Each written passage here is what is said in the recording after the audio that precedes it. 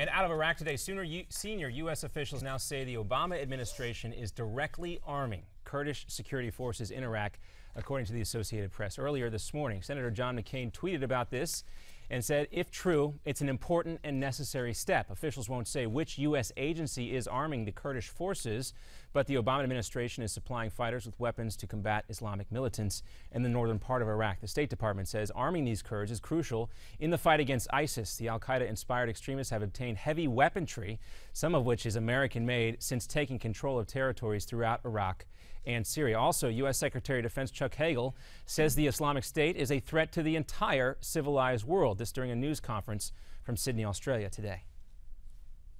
The President has also made it clear we're going to continue to support the Iraqi security forces in every way that we can. Well, the United States is currently conducting targeted airstrikes against ISIS militants in Iraq. Meanwhile, President Obama says these bombings may turn out to be a prolonged campaign. Iraq's president approved the Shia's coalition's nominee for prime minister earlier today, this according to the Wall Street Journal and Yahoo News. But Iraq's Prime Minister Nouri al-Maliki refuses to step down and says the newly elected Kurdish president is violating the Constitution. Many blame al-Maliki for much of the sectarian crisis unfolding in Iraq right now. Recently, critics have asked al-Maliki to resign in hopes of choosing a less polarizing figure as prime minister. However, the Shia Muslim leader says he plans to take Iraq's new president to court for missing the deadline to nominate a prime minister. This as al-Maliki tries desperately to keep his job.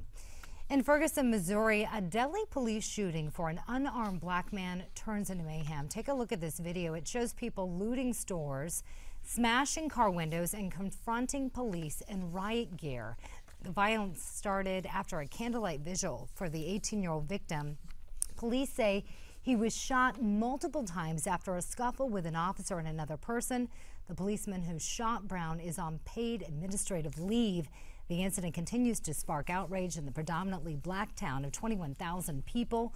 The local chapter of the NAACP is now investigating the case and has asked the FBI for its help. Well, Miranda, a lot of NASCAR fans are wondering what the future might hold for Tony Stewart as the investigation into Saturday's dirt track racetrack accident which killed driver Kevin Ward Jr. continues. Witnesses say NASCAR champion Tony Stewart bumped Ward out of position, causing Ward's car to spin out of control and hit the side of the track. Ward then jumped out of his own car and walked into traffic during the race. He was then struck by Stewart's car and killed. The crash is being treated as an accident. No criminal charges have been filed. However, Ward is known for his racetrack antics, including throwing a helmet during a Sprint Cup race in 2012.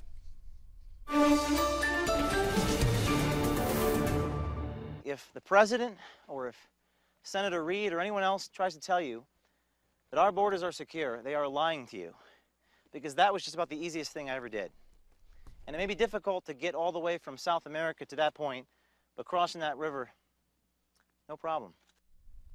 Well, maybe Harry Reid was wrong. That was James O'Keefe right there, Project Veritas, demonstrating just how easy it is to cross the U.S. border. It's our top story this hour. The investigation took place in Hudspeth County, Texas, at a crossing commonly used by illegal immigrants and drug smugglers.